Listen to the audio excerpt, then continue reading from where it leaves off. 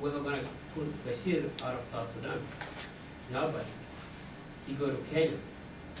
What people say, nothing. And that's why it makes me believe that if I need to change the world, I need to do one time at a time.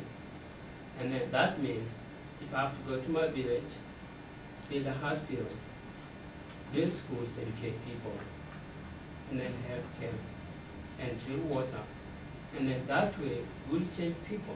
If we change people from the grassroots, it will be easy to move up. And then when we move up, and then we'll be able to teach other things like human rights. What's your right?